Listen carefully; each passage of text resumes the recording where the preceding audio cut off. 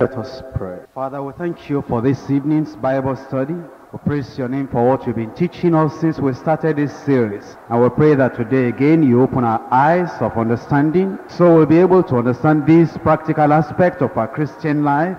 In Jesus' name. Be with us, O Lord, throughout this study. In Jesus' name I pray. Today we still continue with a special series. Actually, it's a special part of a special series. The series itself concerns studies of eternal consequence.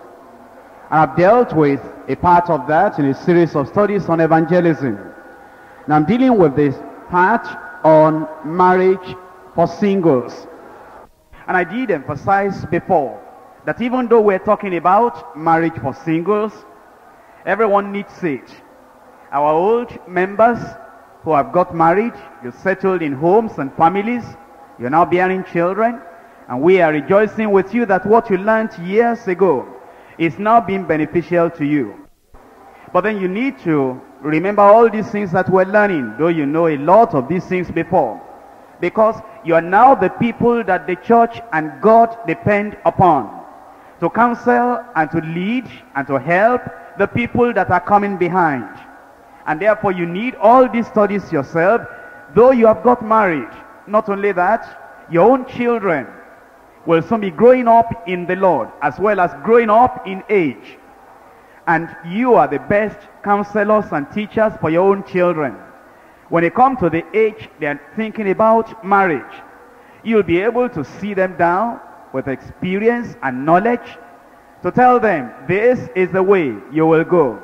And this is the way the Lord led us together, Daddy and Mommy, many, many years ago.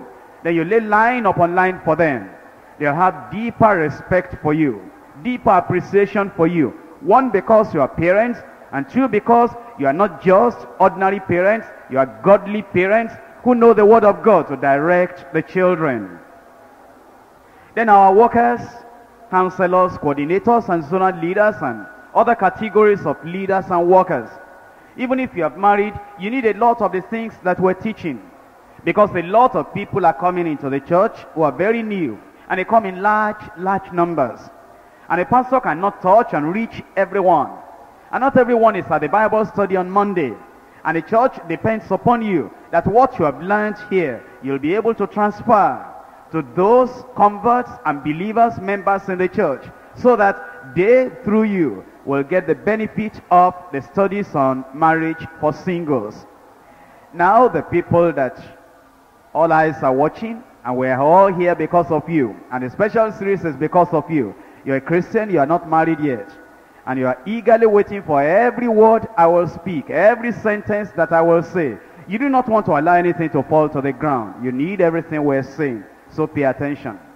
Today I'm considering God's partner for your life. In preparation for another study I'm going to give you next week, simple, basic, definite steps on how to design the perfect will of God. But today, God's partner for your life. Each person thinking about marriage should understand that marriage is only for matured adults. Our physical, emotional, social, spiritual maturity contributes tremendously to our marital lives. You see, there are many people that only think about physical maturity. In fact, I'm sorry to say, some of our parents, our natural parents, they only think about our physical maturity. They say, don't you know how old you are now? Don't you see yourself in the mirror? Don't you see that you are physically matured? What are you thinking about marriage? They do not know anything about emotional stability. They do not know anything about temperamental development. Neither do they understand about our social interaction, about the way we relate, the thing that makes us different from animals, and then the spiritual maturity, how we're able to cope with life, how we're able to dig a deep foundation for a solid life, and you're able to build your life on the 7 pillars of the Christian faith. They do not know all about that, and because of that they think that once you're physically matured, you must be ready for marriage. But before you go into marriage, we need to develop a matured life of discipline and temperance, self-control or self-restraint. and self-denial and unselfishness, as well as industry and diligence. In Proverbs, I read a lot of Proverbs to you last Monday, and you should take time to read the Proverbs. Let me remind you that God asked Solomon, and he said, what do you want that I do for you? And Solomon said, you have made me a king over the land of Israel, and I am young. I do not have the understanding and the wisdom. A lot of administration that goes into leading the millions of the Israelites I do not have. A lot of the social development that I need in dealing with the problems of human beings I do not have. A lot of understanding on dealing with the counselors that lived with my father. Old men, now that my father has died, dealing with those old men, aged men, counselors, people that even sat on the same seat in the palace with Ahithophel, I do not have. Therefore, Lord, beyond money, beyond material things, give me wisdom and understanding. And God said, I'll give you wisdom and understanding, such as no other king had had before you. And then when God gave Solomon all that wisdom, he recorded much of the wisdom he learned in the Proverbs. And much of what we read in the Proverbs will just be the wisdom that God gave him to understand righteous people and wicked people, how to deal with people, how to deal with men, how to deal with women, how to develop in your own life, how to live a life in the practical sense. And it's not just talking about getting saved and going to heaven. It's talking about how to live your life now satisfactorily, profitably, before you get to heaven. And remember, he wrote all this by the wisdom that God gave unto him. And as young people thinking about marriage, thinking about life, wanting to develop, you need to read the Proverbs. In fact, many years ago, when we used to go about in Scripture Union, preaching the gospel, and having camps with those children, I know one of the preachers that I respected very much at that time, I'm talking about 20 years ago now, or even more. You know what he will say? He will say that he wanted all of us, the preachers in Scripture Union and the students of the Scripture at the Scripture Union, to pick up one chapter of Proverbs every day. 31 chapters, just read a chapter a day. And if you have 30 days in that month, get 2 chapters just in one day of the last day. And then you read Proverbs every month. If you do that, you'll be so wise, you'll be wiser than your age. And it's good to study the Proverbs and to understand that much has been preserved for us in the book of Proverbs. But today again, let me just read a few verses to you. In Proverbs chapter 6 and verse 6, go to the ant, thou sluggard, consider her ways and be wise, which have no guide, overseer or ruler, provideth her meat in the summer, and gathereth her food in the harvest. How long wilt thou sleep, O sluggard? When wilt thou arise out of thy sleep? What I'm showing you from here is that if you are going to live a normal life, eventually, a good, profitable, developed family life, you need to get out of bed. You see, when you are resting, if you only eat and sleep, you can grow physically. But except you come out of bed, you come out of sleep, you interact, you deal with other people, you play with other people, you serve with other people, and you learn from other people, you talk to other people, they also talk to you. If you do not do that, you're not going to develop. But if you want to grow and develop, come out of the shelter. You see, when you come out, there is storm outside. There is storm in life. There are conditions of life. There are circumstances in life. There are difficulties in life. Those are the difficulties out of the room, out of the shelter, out of bed that develops you. And when you are developed like that, you are getting matured for life. And then in Proverbs chapter 20, verse 13. Proverbs 20:13. Love not sleep, lest thou come to poverty. Open thine eyes, and thou shalt be satisfied with bread. Although that passage is talking about industry and diligence at work, but apply it to your life. Love not sleep. Do not just remain in the shelter. come out, mix with the other people. And when you do, open your eyes. There is a lot to learn.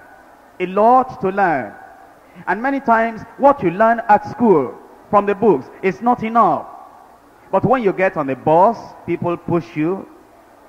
And before you learned how to live with people, you push them too. Other people sit down, you struggle to sit down. You are being exposed to life. But to see for all the time, you are in the bed. After getting out of bed, you got into an air-conditioned car. After getting out of that, a carpet is stretched before you. Then you walk into a carpeted place. You never suffer. You never see any problem. You are not prepared for marriage. But you have come out into the public. You have interacted. You are developing socially. You are developing mentally. You are developing spiritually. You are developing in interaction with brothers and sisters. And you are developing also in academic things. Eventually you'll find that you are matured all around to be able to deal with the problems of marriage. In Proverbs chapter 30, verse 21, for 3 things the earth is disquieted, and for 4 which it cannot bear. Here, the wise man, another wise man, said, there are 3 things. Oh yes, he said, I remember the 4th thing now, for which there is disquietness in the world. And then he mentions the 4 things. Number 1, a servant when he reigneth. You know what I've been telling you? A servant develops in only one area. He works. In those days, he can till the ground. He can plant the seed. He can sweep the floor. He can cook in the kitchen. He can carry a load. But the servant lived a lonely life. Their masters did not allow them to go out and be exposed and have experience. If eventually that servant becomes a king and he reigns, the country, the land, the earth is not in peace. Because he doesn't have the experience. He has only developed his muscles, but not his mind. He has only developed his bones, but he has not developed on the wisdom to deal with people. And then he says, and a fool when he is filled with meat. A fool. Who is a fool? A fool is somebody who has not developed enough to know that there is life tomorrow morning. He says, all we have today, let us eat and drink. Because when the night has come, we don't know, life may not even come tomorrow. So let's finish everything that we have today. My brothers and sisters, I knew a brother like that. Child of God. Real wonderful child of God. In our own church here. Oh, you say, do you have people like that in your church? Yes, we do. We have all types of people. We're all growing, all growing. Maybe you are even like that yourself. Now let me tell you, this brother, he was living with another brother. And he likes to eat. And he can eat 4 times a day. And if the other brother said, watch out, because tomorrow, oh, he will say, Jesus may come tonight. And then if he has any amount of money, and then he's spending. And the other brother said, how about next week? Don't you believe God? Jesus may come this week. There are people like that. They have developed doctrine. They have not developed wisdom. They know Bible passage about heaven. They don't know any Bible passage about how to live now. They understand Revelation. They do not understand Proverbs. And it says, a fool when his belly is filled with meat, that the earth is disquieted. And therefore we need to understand that we must not remain fools. We must learn. For an odious woman when she is married. What type of woman is that? That's the woman that is now of age. And the mother said, don't you see yourself in the mirror? Don't you see you are well developed? Don't you see that you are now ready for marriage? But that girl, even though 25, her mind, her brain, her intellect, her way of thinking, her action, her behavior is like 5-year-old girl. Body has developed, mind has not developed. The body has developed, but the spirit has not developed. The body has developed, but social relationship, interaction, how to deal with others has not been developed. That is like an odious woman. When she's married, there is trouble everywhere. And an handmaid that is heir to her mistress. What does that mean? You know, all the time the mistress, that's the real wife, had been doing budgeting and buying. I'd been doing planning and cleaning. I'd been doing the timetable and then just giving instruction to the handmaid, saying, cook this. We'll measure out the recipe. We'll say a pint of this, a cup of this, a drop of this, and just a sprinkle of this, and we'll explain everything. But the maid never bothered, never checked out how the mistress actually did all those things. Maybe eventually the mistress died.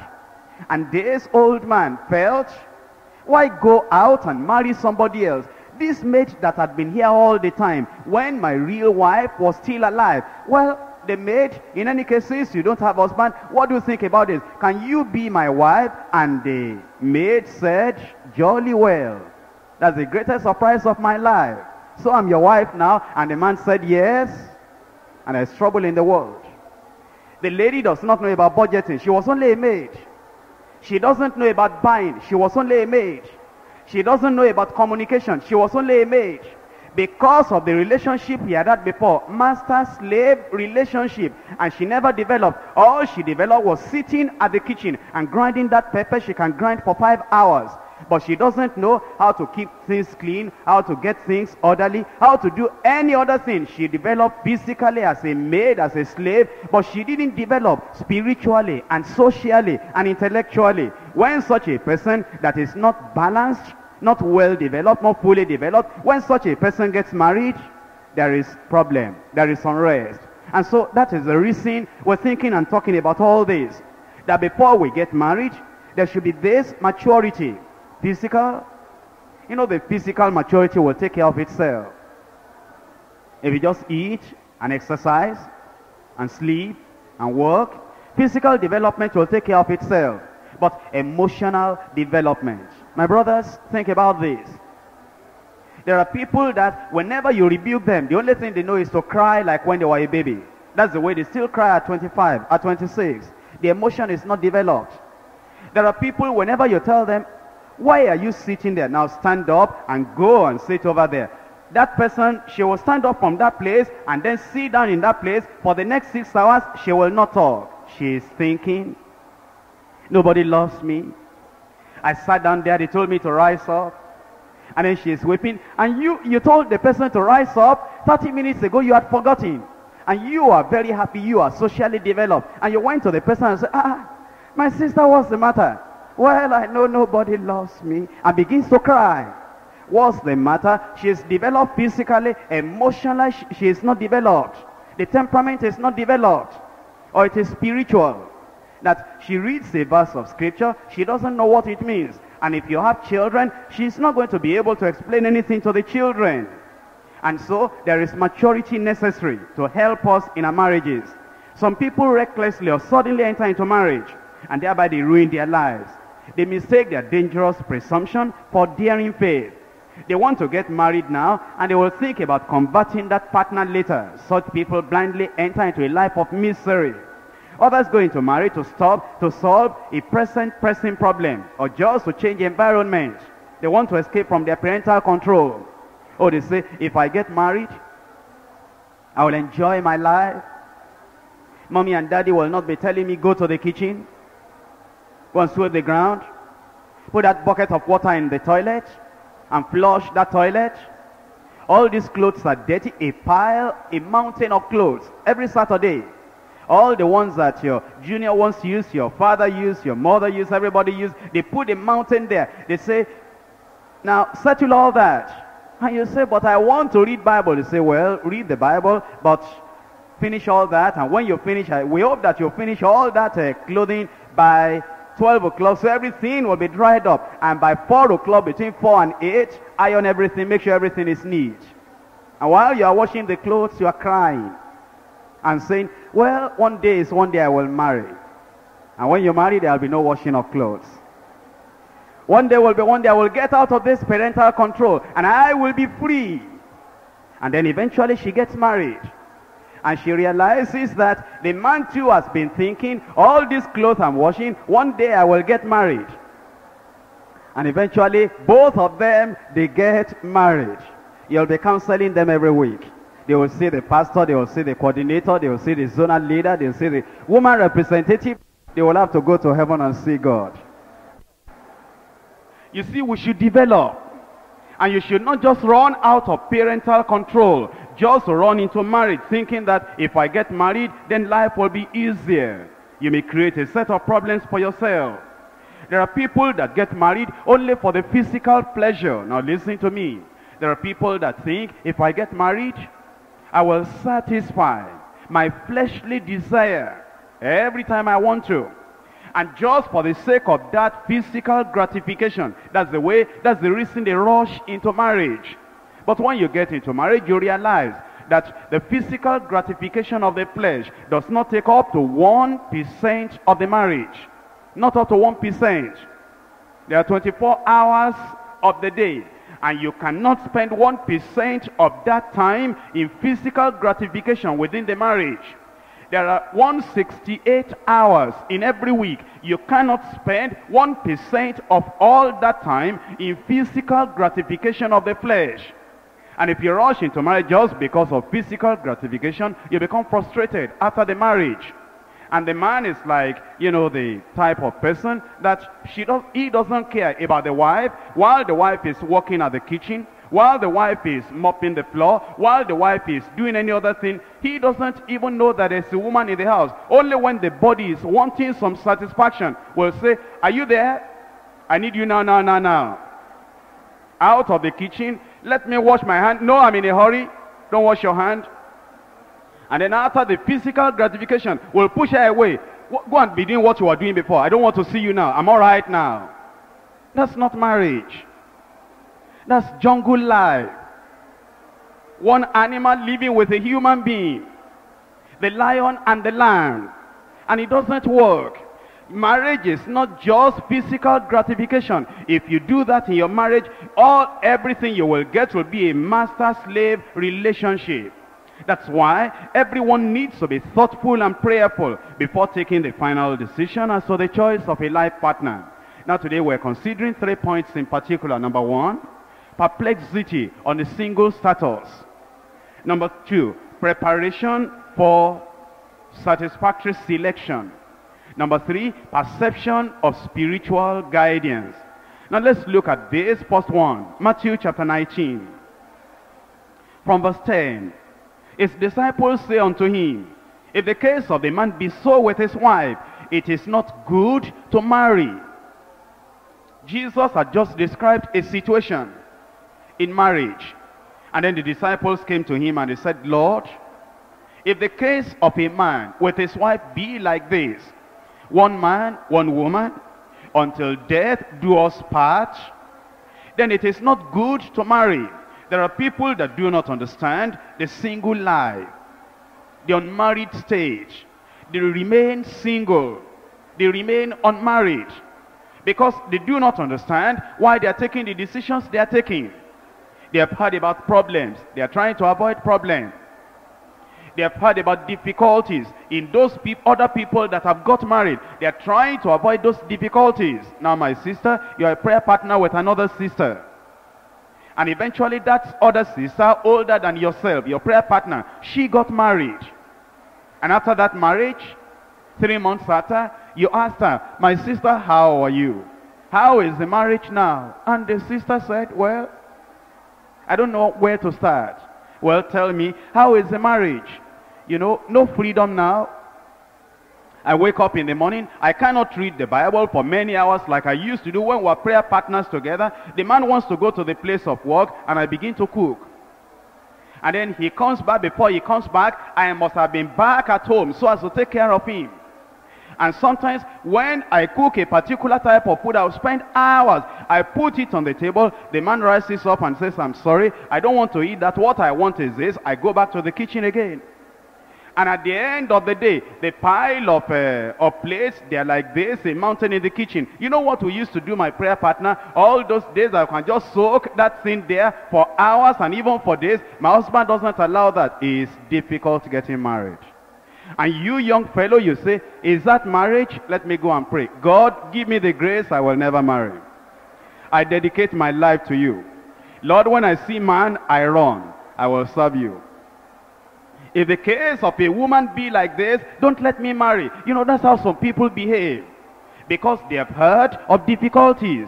normal things in the lives of other people in marriage. Because of that, they are running away from marriage. That's why these disciples came to the Lord and they said, if the case of a man be like this, it is not good to marry. But Jesus stopped them. He cautioned them. Verse 11, but he said unto them, all men cannot receive this saying, save to whom it is given. For there are you who are so born from their mother's womb. Now, my brothers and sisters, don't copy anybody. You might see a man, and that man is getting older and older and older. And the man is not married yet. And the man is not going to tell you his problem. But Jesus said there are people that have genetic infertility. That is, they are impotent. That's the way they were born as men. And they know that because they have this incompleteness biologically, they know that they are not to go into marriage. And you see them, they are not going to announce their problems over the loudspeaker in the church. They are not going to even tell their closest friend that they were born impotent and a eunuch. And therefore, if you are saying, I am waiting for brother so-and-so, he's my hero, I love him, I like his spiritual life, when he quotes the Bible, when he preaches, when he prays, I like him, and he has not got married, so why should I think about marriage now? But you don't know about brother so-and-so. Maybe there is one reason or the other. There are women that also are not biologically complete, and the female part of them had not been fully developed, and without that development physically, they cannot go into marriage, because part of the thing that make marriage what marriage is not present in their bodies. And because of that, they're still praying, watching and waiting for a miracle. And you might be a sister, and you might say, you know, sister so-and-so, dedicated and very, very loving and very, very spiritual and working for God and winning many, many souls to the Lord. I just like to be like her. And since she is not married, why am I thinking about marriage? But you know what Jesus said? He said, all men cannot receive this, save they to whom it is given. For some, there are some that were so born from their mother's womb. And then it says, and there are some eunuchs, which were made eunuchs of men. And then it says, and there are eunuchs, which have made themselves eunuchs for the kingdom of heaven's sake. He that is able to receive it, let him receive it. There are people that do not have any desire of the flesh to satisfy. Like, you know, in your body, you get hungry. When you get hungry, you know that you ought to eat. You get thirsty, you know that you ought to drink water. And then you have other desires that you only can fulfill legitimately in marriage.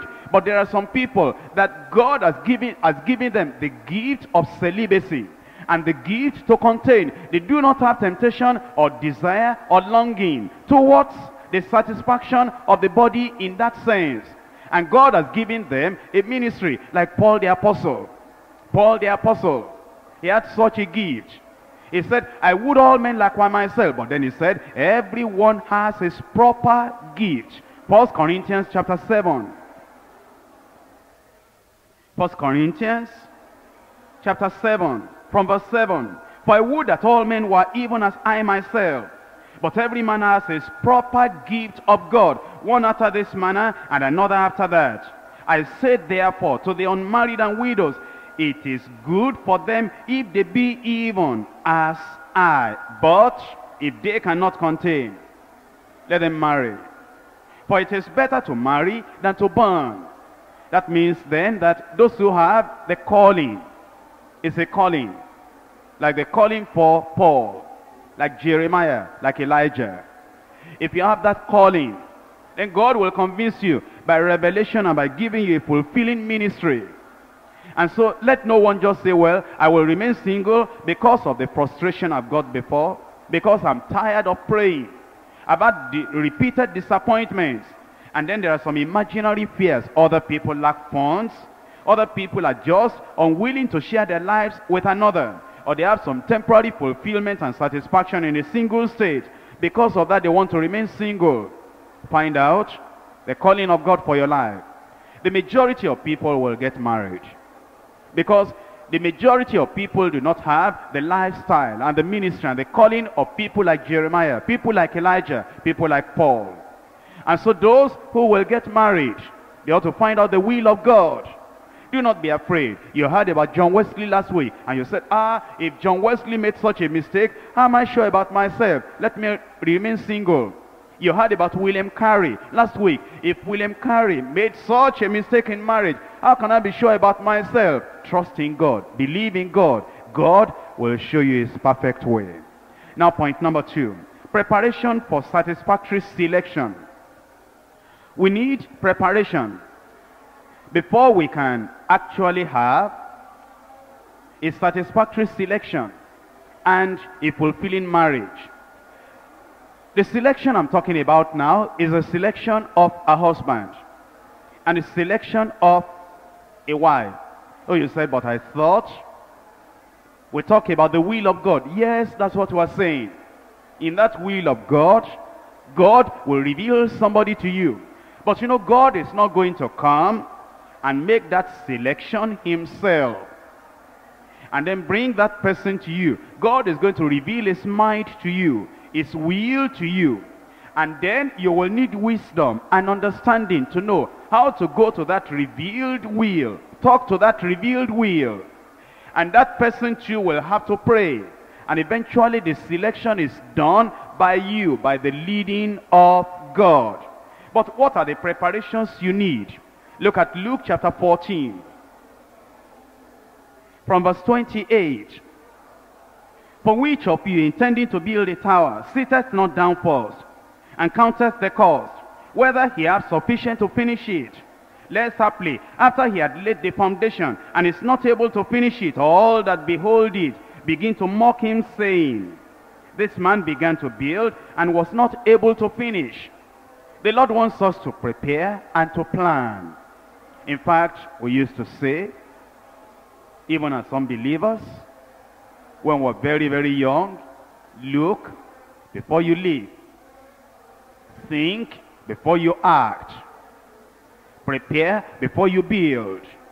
And so if we're going to have successful marriage and satisfactory selection, there is need for preparation. You need to dig the foundation deep if you are going to build a solid house. Beware of pressure from yourself or from others. Now I want you to think about your life for a moment. I'm saying this to help you. Some of the decisions you have taken under pressure eventually made you to suffer. You know, somebody came to you and he said, buy this now. You need it. You say, let me think about it. Then he put pressure on you. And then some ideas that are suggested to you became a pressure on you. And you took a decision. Eventually it became a foolish decision. Pressure is not good. Especially in marriage. Do not yield to the pressures of other people or the pressure of your own body. Do not rush into marriage without God's leading. Determine God's purpose in your life and get eternity into proper focus in your thinking. God's purpose and God's choice in marriage will not contradict or hinder his previously revealed plan for your life. Determine the plan of God for your life. And then any other thing you do after that, make sure that it tallies, it agrees with every other thing you're doing. Let me use the example of education. Since I was in primary school, I wasn't even born again. But you know, I was religious. And I used to pray. And I used to find out the mind of God and the will of God. And as far back as 1952, I was in standard 2. We took exam because you had to take a special exam to go into standard 3, which was in another place because the school I was then ended in standard 2.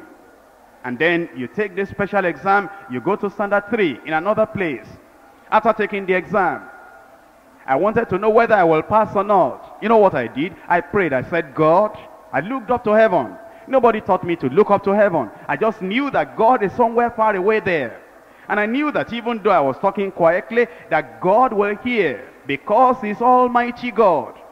I knew that he covered everywhere. Anywhere you look in the sky, God is behind that spot. If you look here, God is behind that spot. And I knew that if I look up there, God will just look at me. He will see me even though I could not see him. I knew that in 1952. And I said, God, if I will pass this exam, tell me. And then I took a piece of broken pot, and I spit on one side to make it wet, and the other part was dry. I said, God, listen to me. I will throw this thing up. If this wet part comes up, I will pass that exam. And I said, God, don't leave me alone. Don't disappoint me. No, my friends were not there. I did all privately myself. And I threw it up, and the wet side came up. I said, God, I thank you. I passed the exam. And you know, I passed the exam. I wasn't born again. But I read in the Bible that God will lead and direct his own.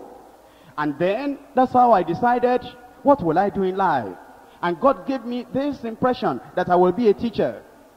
And every time, from the primary school, I started telling other people, you know, I will be a teacher. I wasn't interested in being a doctor, being an engineer, being a driver, being any other person, just a teacher. And then I will take a whip in my hand. When going in the farm on the farm on Saturday, all the leaves on the side of the road, I say, stretch out your hand. And I beat all those leaves as a teacher, because that's what I thought teachers did. But the point is this: when I got to secondary school and I wanted to choose subjects, I had known long ago I will be a teacher. Because of that, I chose subjects that I would like to teach. And then, eventually, when I was going to do my A-level, I chose subjects I would like to teach. The question is this: since I'm going to be a teacher, what subject will I like to teach? Then I chose them. Then when I needed to narrow down again, what subject did I like very much to teach? I chose those subjects. That's what I applied. Even after I was born again, it didn't cancel what I knew in the primary school. I will be a teacher. You see, the previously revealed will of God in my life now affected my choice of subjects. The same thing in marriage. The previously revealed will of God in your life, what your total life will be, what your whole life will be, what the perfect life that God wanted you to live will be. That's the revealed will of God that you knew before. Your marriage now must not contradict that. And so that's how to get prepared. Determine the will of God for your life. Determine the plan of God for your life. And then the marriage will support it and complement it and help in that will of God. Now, to know the will of God, let's talk about 7 things that you need. Number 1, do the will of God which is already revealed unto you. The will of God which is already revealed unto you. Let me tell you how God acts and how God works. When God reveals something to you, if you do it, then God will reveal another thing. If you do that, God will reveal another thing. Take the life of Moses. The Lord met him, and he said, throw that rod down. It became a serpent. It would not have become a serpent in his hand if he didn't throw it down. Pick it up. It became a rod again. If he did not pick it up because of fear, it will not have become a rod again.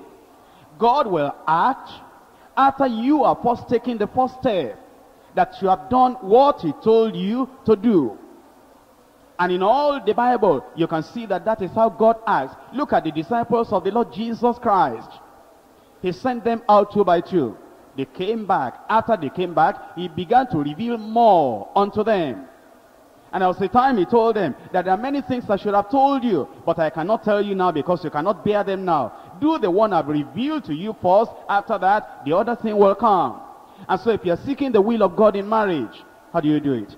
Do the will of God revealed already in your life. If God tells you, help that individual, that's the will of God, do that, then the other will of God will come in. Number 2, pray with faith in the faithful God and constantly be open to God.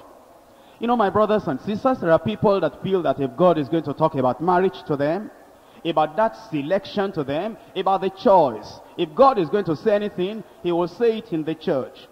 But God also talks to his people outside the church. Other people think, oh yes, when I am sleeping and I'm dreaming, God will talk to me. Yes, but God also talks outside the dream. Other people think, when I am praying with my prayer partner, God will speak. Oh yes, but sometimes God speaks when you are not praying, after you have finished the prayer. He might speak to you while in the bus. He might reveal his mind and his will to you while you are entering your place of work. He might reveal his will to you while you are sitting down and listening to the word of God like this. Therefore pray in faith to the faithful God and keep open to the Lord. You remember the case of Peter? Christ had told them, ye shall receive power after that the Holy Ghost has come upon you. And ye shall be witnesses unto me, both in Jerusalem and Judea and in Samaria and to the uttermost part of the earth. In short, you'll be witnesses unto me, to the Jews and to the Gentiles. And he had been preaching to the Jews. Now, it was time to fulfill the Great Commission and reach out to Cornelius. Where did God reveal his will? And when was that? Was that when Peter was thinking about the Gentiles? Thinking about the uttermost part of the earth? Not at all. Peter was hungry. And he went to the top of the house and he prayed. After the prayer, he wasn't expecting the Great Commission and the fulfillment of that Great Commission to the Gentiles at all. And then the sheets came down and a voice said, arise, kill and eat. And he said, no. You see, he didn't know that that was the fulfillment of Matthew chapter 28, of Mark chapter 16, and of Luke chapter 24, and of what our minister was telling you here tonight in reaching out and preaching the gospel. He didn't know that was a fulfillment. He didn't know that was the fulfillment of Acts chapter 1 verse 8. And he said, no, I will not do it. And while he was thinking about this, good enough he thought about it. So these three people came, and the voice of the Spirit of God said, they're looking for you. I sent them. Go with them. You see, the Lord can reveal his will to you at any time. So pray to the faithful God and remain open. Number 3, learn to be neutral. It's difficult, very difficult, but learn to be neutral. Why did I say it's difficult to be neutral? You see, all of life, since we are very, very young, you have been molded to think in a particular direction. You as a brother and as a sister coming from the eastern part of our country, since you are very, very young, your mother, your father, your relatives, your uncle, your cousin had been telling you, you will grow old, you are going into life, you are going to the city, you are going to school, you'll meet a lot of people. But remember, our family never marries outside this village. And they have been digging that into your ears from when you are very, very young. That's why it becomes difficult to be neutral. But you must be neutral. Not only that, in the secondary school, when you were a boy with other boys, when you were playing and talking together just like unbelievers, but you didn't know they were molding your life. You know, they were saying, when I grow old, I will marry a tall lady, a firm, brisk person that's smart and slim. And then they repeated that all the time. Eventually, even after you became a Christian, all that you are thinking about, oh Lord, I'm thinking about marriage, tall, slim, smart, sharp, walking briskly. That's what you are thinking. And you are not neutral. At other times already, you who are women, I don't know how it got into your mind, but you just think that if a man is like Esau, all airy, hair at the forehead, hair at the heel, hair on the palm, hair all over his body, you just think that that's a real man, that's a man, a guy. But how did it come to your mind? You didn't know how it came to your mind. Therefore, as you now became a Christian, unconsciously, you began to think, now that I'm thinking about marriage, I want a man that is very, very airy, like Esau, at the heel, at the forehead. I want hair all over there. You are not neutral. But if you are going to get married and know the will of God, you need to be neutral, so that you do not have an idol in your heart. You remain in the state of neutrality, so you can perceive and receive and accept the will of God when it comes. Ezekiel chapter 14, verses 2 and 3. And the word of the Lord came unto me, saying, Son of man, these men have set up their idols in their heart, and put the stumbling block of their iniquity before their face. Should I be inquired of at all by them? We need neutrality. God knows well who you are, and he knows well who will fit into your life. Number 4, get rid of worldly attitude. Look through the eyes of the Spirit. Do not have any worldly attitude. When I was in secondary school, we used to have some boys in our class, and we refer to them as Lagos boys. Every time, the school uniform was very, very neat. Not only that, that was the age and the time. I'm talking about the late 50s now. That was the age and the time when they will put starch in the collar, and they will stretch it up. It was very, very hard. They pressed it. That's all they did at school. And in the dormitory, whenever we're in the dormitory, those of us who didn't want, all those things, we just studied mathematics and chemistry and physics and English and literature. But these people, they never did any assignment. All they will be doing was ironing their clothes. They ironed every day.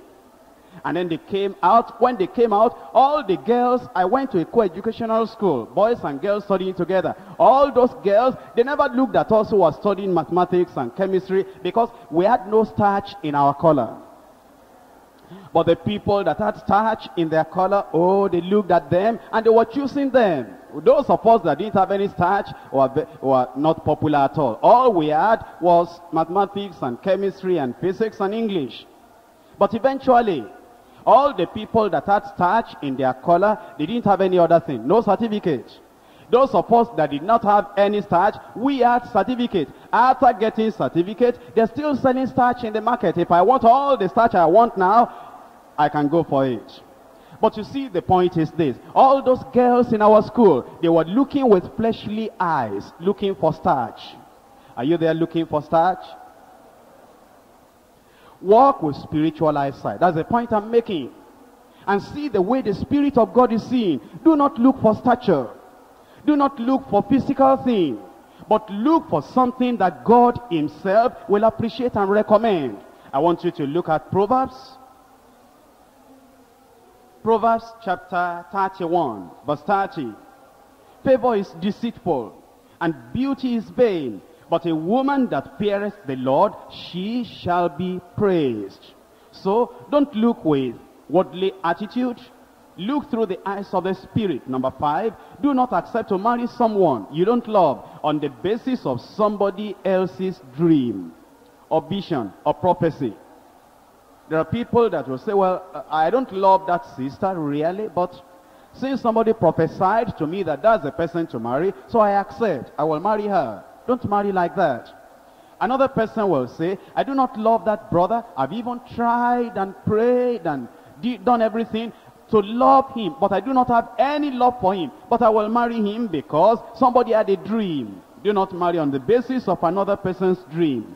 Make up your mind yourself, according to the leading of God. Don't let others choose for you. Number 6, always insist on being spiritually compatible. Not just intellectually or physically compatible. Look at your spiritual life and see that the person that you say God is leading you to, you are spiritually compatible. Amos chapter 3. Amos chapter 3, and it's in verse 3. Amos 3:3. Can two walk together except they be agreed? Let's say you are a man. Your heart is in the work of the Lord. Your affections are set on things on high. Then here is another sister. She is a Christian, a real child of God. But on the other hand, her mind is totally set on education and business practice. You eventually want to become a missionary. Or you believe the Lord wants you to be a pastor, preaching and praying and ministering to other people. And this other fellow feels that she's going to be a businesswoman, running from London to Nigeria, to America, to Japan, to Tokyo, almost everywhere all over the world. You see, you are not spiritually compatible. There is this other sister that just loves the Lord. Your affections are set on things on earth. And the things of the world you take with a loose hand, a moderate hand. But this other man, a believer, But then he's so much fond of his project in life. Today he's in Kaduna. He comes back to Lagos. When he comes back to Lagos, he spends only 2 days. Then he goes to Calabar. After coming back 1 week, his business takes him again. He goes to Kano. After coming back, he spends a day. Then he goes to Enugu. After coming back, he spends 1 hour. He says, I must catch the next flight now. And then he goes to Onitsha. And you are a family person. You like to stay in the family and take care of your husband and take care of the children and read the Bible and have family devotion and come to the church together and think about how you are going to evangelize and lead house fellowship together. The man is a man of the road. You are a woman of the home. They are not compatible. And so if you are going to get married, as you are seeking the will of God, you must make sure that there is compatibility spiritually, not just intellectually, and not just physically. And then number 7, keep on preparing and growing to greater maturity while praying and waiting to know God's will and God's choice for your life. Now, perception is spiritual guidance. What do I mean by this? There are people that God has been revealing his will to, and yet they have not seen it. God has revealed to them, but they didn't understand it. They are real children of God, and the voice of God has been very, very clear, but yet they cannot understand and discern what God is saying. In 1 Samuel chapter 3, from verse 1, and the child Samuel ministered unto the Lord before Eli. And the word of the Lord was precious in those days. There was no open vision. And it came to pass at that time that Eli was laid down in his place, and his eyes began to wax dim, that he could not see. Ere the Lamb of God went out in the temple of the Lord, where the ark of God was, and Samuel lay down to sleep. And the Lord called Samuel, and he answered, Here am I. And he ran to Eli and said, Here am I, for thou callest me. And he said, I called not, lie down again. And he went and lay down. You see, God was calling Samuel. God's voice was clear and distinct. But Samuel thought it was another's voice. Think about the confusion. God perfect, Eli imperfect. God pure, Eli impure. God divine, Eli human. God omnipotent, Eli limited. And yet Samuel mistook the voice of God for the voice of Eli. You know, it can happen to a believer like that God is speaking to you, and you say, well, maybe my mind is talking to me. I don't think that is God. And God has called you once, and he has pointed at who to marry, and yet you didn't catch it. That's why I said some weeks ago, and I'm saying it again, you need our coordinators, our zonal leaders, our leaders who are representatives of different sections, our women representatives, and all others who may not even be in that category of leadership, but they are matured in the Lord and they are in the church, that you need to talk to, so that if God has been talking to you, God has been calling you, God has been saying, that is he, that is she, then if you didn't catch it, then the counselor, the interpreter, the person that is leading you will be able to tell you, that's what God is saying, that's what God is saying. It's not going to dictate for you. The counselor is not going to tell you, you must marry that individual. But the counselor will be able to say, from what you say you are hearing, didn't you know? Then he will open the verses of scripture to you, and then it will open up in your heart. That's why we need counselors and interpreters. Look at Job, chapter 9, and verse 11. Lo, he goeth by me, and I see him not. He passeth on also, but I perceive him not. There are many believers in that situation, that the Lord already has revealed his will and his mind to you concerning marriage. And that person passed by you, and God said very, very clearly and distinctly, look at her. And the person that God said look at is going in front. You look back and say, God, where is she? I didn't see anybody. The person is in the front, and this fellow is looking back. And so God calls you the second time, like he called Samuel in another situation, and said, my child, see. And the person went to the back at this time. I was just going past by you. And God said, see, and you look in front, you look back the other time, the person was in front. Now you look in front, the person is at the back now. He said, God, I didn't see anything. You need a counselor. Samuel needed a counselor. When God spoke, Samuel, Samuel, he went to Eli. Again, Samuel, Samuel, he went to Eli. Again, Samuel, Samuel, he went to Eli. Then Eli began to counsel him. Next time, when you hear a voice like that, this is how to respond. This is how to reply. So we need to perceive, we need to understand God's guidance. I'll be saying much about it next week, but today I'm just telling you the necessity of a counselor. Job chapter 33, from verse 14. For God speaketh once, yea, twice, yet man perceiveth it not. You see, many of the people that are saying they don't know God's will, it doesn't mean that God has not spoken to them. Many of the people that are saying, well, I am confused, I'm a child of God, I prayed and God didn't answer. It doesn't mean that God is not speaking to them. God is speaking to them, but they cannot understand, they cannot perceive. Look at that verse again. For God speaketh once, yea, twice, yet man perceiveth it not. In a dream, in a vision of the night, when deep sleep falleth upon men, in slumberings upon the bed, then he opened their ears, the ears of men, and sealeth their instruction. In the dream, in the vision, one way or the other, God has been speaking to them, and yet they do not understand. Verse 23, if there be a messenger with him, an interpreter, that means a counselor, one among 1,000, to show unto man his uprightness.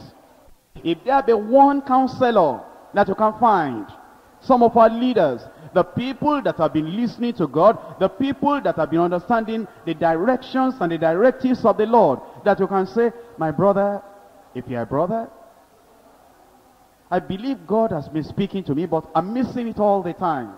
Can you help me? And the person will give you time. You sit him down, or he sits you down, you relate to him all that God has been saying. And that counselor will be able to say, my brother, it looks as if God is very, very clear, beyond the shadow of doubt. Or if you're a sister, you get another sister, you say, well, I don't know. That brother proposed to me, and I prayed and prayed and prayed, and well, I don't know what God is saying. Then the sister that you are talking to will sit you down and say, okay, tell me your experiences. Tell me what God is saying. And then when you say everything, oh, the other sister will reply, it looks so simple. Look at this, look at this, look at this. And he opens up the mind of God for you.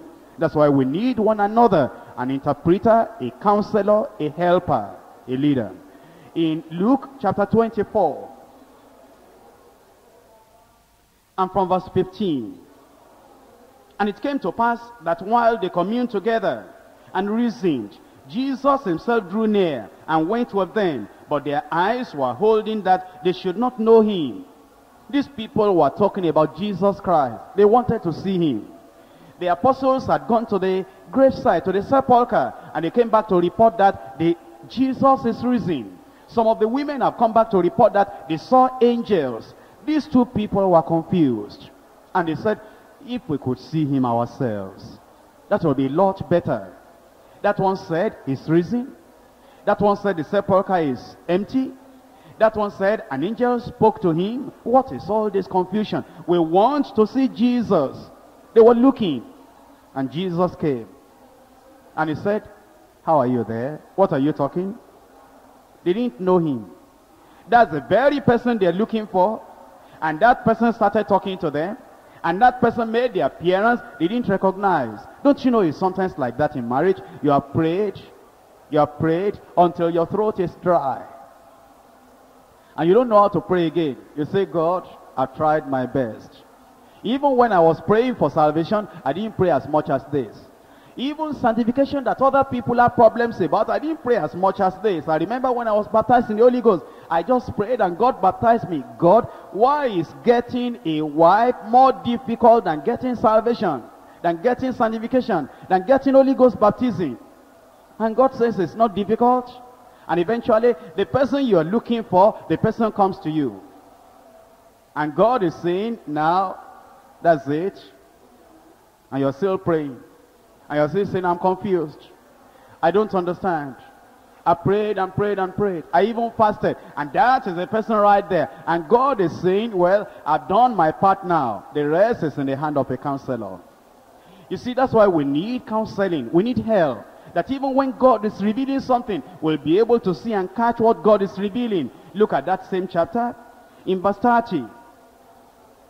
And it came to pass, as he sat at meat with them, he took bread and blessed it and brake it and gave to them, and their eyes were opened and they knew him. You know, he was talking to them about Moses, about the writings of Moses and the Psalms and the prophet. They didn't know it was he. While he was talking to them, their hearts were burning within them. They said, never preacher preached like this before.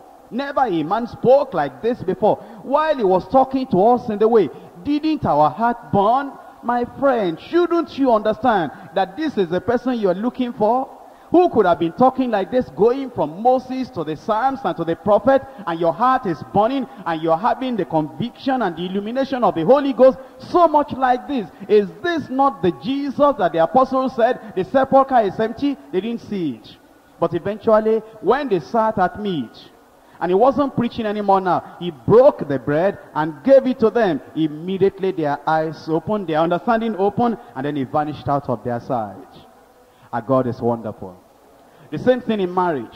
God will lead you. God will direct you. Next week I'll be talking on the simple, basic, definite steps, but now you can determine and discern the very guidance and the will of God. Let's rise up and pray that whatever God has been saying, whatever God has been revealing, God will make everything clear beyond a shadow of doubt. Talk to the Lord in prayer, that he will guide you, that he will lead you. And those of us who have got married, let's endeavor to understand all these things, that we may be able to help our fellow brothers and sisters that will come to us for counsel. Thank the Lord for making his word very clear. Thank the Lord. Believe the Lord. He will guide. He will direct. He will not leave you alone. He loves you. He'll never forsake you. He'll never forget you. And when he speaks, endeavor to open up and to understand and accept what God is saying.